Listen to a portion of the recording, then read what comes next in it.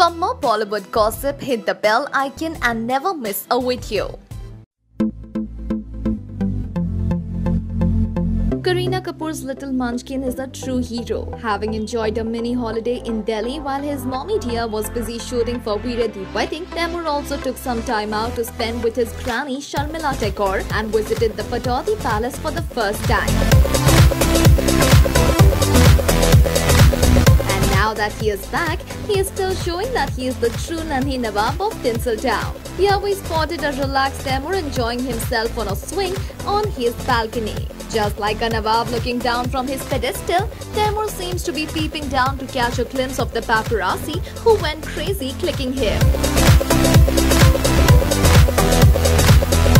Truly, we can already see the swag Taimur has, and this makes us feel that he is really a star material. Don't you think so? Do let us know by commenting in the section below.